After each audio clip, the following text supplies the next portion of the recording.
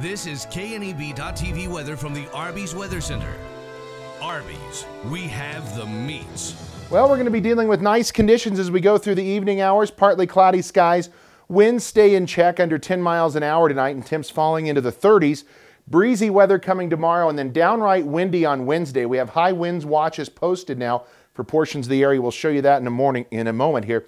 Some showers are possible. Otherwise, we'll be a bit cooler for the weekend and maybe a chance of some snow. Models kind of all over the place. Almost 20 degrees above normal yesterday. Just 8 degrees shy of our record for a high out there. Nothing in the rain gauge. Still holding about normal for December and over 3 1/3 inches above normal for the year. Some clouds in the morning. 34 degrees. We'll clean those out by afternoon on the way home tomorrow and be in the low 50s. Very nice conditions out here as we go through the early evening hours.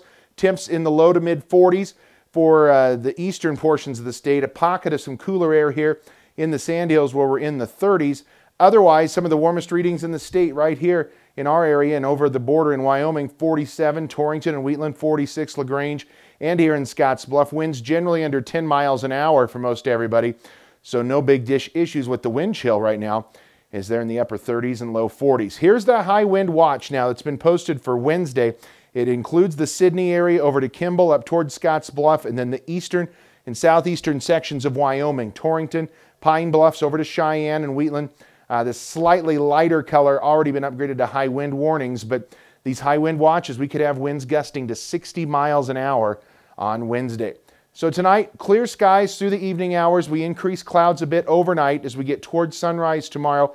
They thin back out, and lows tonight are going to be generally in the 30s. This is well above normal for lows this time of year here in our region. 35 in Albin and Torrington and Harrisburg, 33 in Bridgeport. For tomorrow then, sunshine to start the day. Any clouds should dissipate, and here is some of that wind. You can see it in the high country tomorrow. It is going to get windy and push off the high country out into the plains by late tomorrow night. And notice as we get towards sunrise on Wednesday, here come the winds, and we could be dealing with a few rain showers possible at the start of the day on Wednesday as well. But primarily, we're going to be talking about very strong winds. Highs tomorrow in the low 50s, a couple of upper 40s sprinkled around the region. Generally, though, for most of us here in the local area, in the low to mid 40s or 50s. Beautiful, beautiful day again tomorrow. And enjoy it because it's going to get windy, especially late in the day tomorrow. 33 clouds on the increase tonight. Tomorrow in morning clouds and otherwise increasing winds late. 54 your high. And then here's that 7-day forecast, folks. That windy conditions on Wednesday and again maybe a morning shower. Generally, though, we're going to be dealing with breezy conditions holding around through the end of the week. Highs mostly in the 50s, maybe near 60 on Friday.